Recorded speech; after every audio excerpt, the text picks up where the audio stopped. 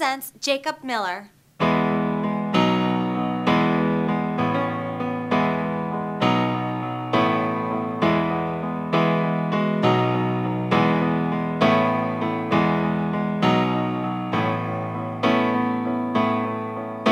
There are so many lines you can hold in a face that is old, living through the years of a life. And a story is told with every fold, and deep in his eyes lies the pain and the grace from long ago years. Through whiskey and tears he weathered the changes that come to us all, and he held to the fight of the things he knew right. But the choices he made seemed clear back then.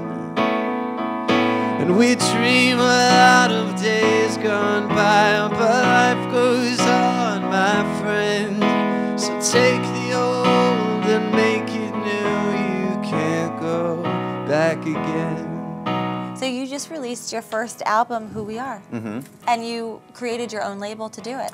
Yeah. I recorded the album with a friend, a producer down in Miami, and you know, with all the headlines about the industry changing, I just decided to, with him, do a partnership and start a label and put it out on a boutique distributor and do it that way. We're distributed in Transworld stores via a boutique distributor called Stretch the Skies, and it's, you know, a CD Baby-esque, artist-friendly artist. You know, they help the artists get their music out there, and so we did a contract with them, and it's really cool. Well, he heard the call of men in war and action pure of heart, but with orders blaring and bullets flaring, what once was whole was now apart. The spirits of all was fused in the fall, and the lies bled away in the flames.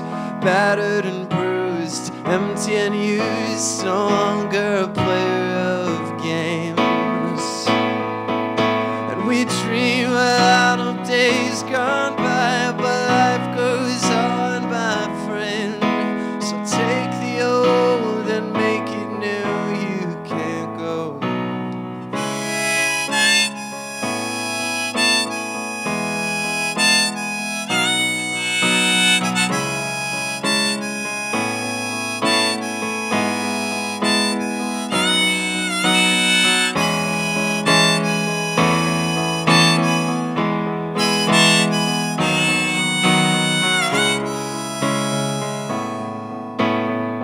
You started the label Dogleg. Now, what's the process behind that? Like, how much harder is it for you to put your own album out on your own label?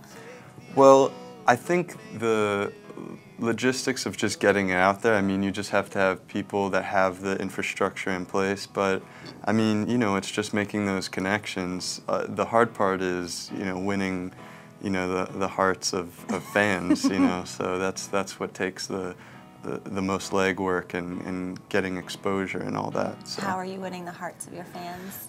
You know, one at a time. Now the crowds are thinning out, it's time to head on home. The things you trust still turn to dust, the story is in stone. And we dream a lot of days gone by, but life goes on, my friend. So take the old and make it new. You can't go back again.